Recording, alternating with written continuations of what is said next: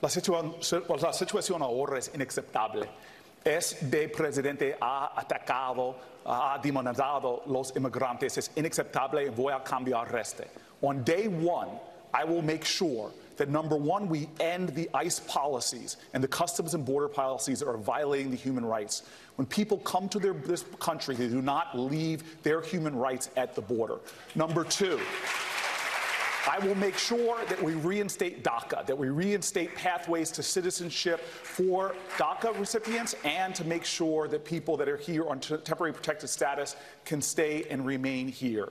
And then finally, we need to make sure that we address the issues that made Oscar and Valeria come in the first place by making major investments in the Northern Triangle, not like this president is doing, by ripping away the resources we need to actually solve this problem.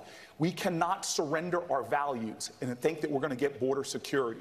We actually will lose security and our values. We must fight for both. If I might, very